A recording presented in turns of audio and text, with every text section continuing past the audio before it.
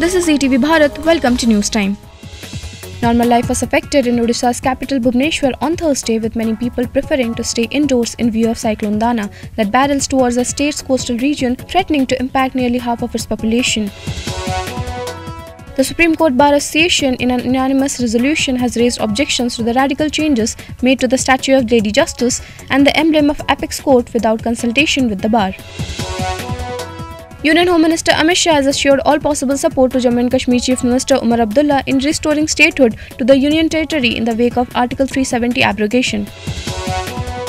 Asserting that addressing conflicts and tensions effectively is a particular need of the day, External Affairs Minister S. Jaishankar on Thursday said disputes and differences must be settled by dialogue and diplomacy.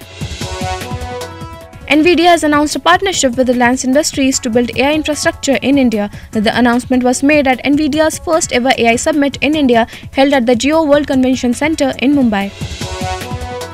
A flight from Dubai to Kathmandu made an emergency landing at Lucknow's Chaudhry Charan Singh Airport. The move comes after the Fly Dubai flight did not get permission to land at Kathmandu Airport. Jharkhand Chief Minister Hemant Soren filed his nomination from Barhat Assembly constituency on Thursday.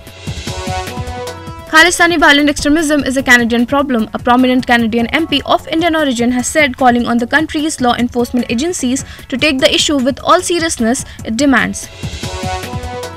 After losing the first test of the bilateral series against New Zealand, India made a decent start in the second test, wrapping up the New Zealand innings on 259.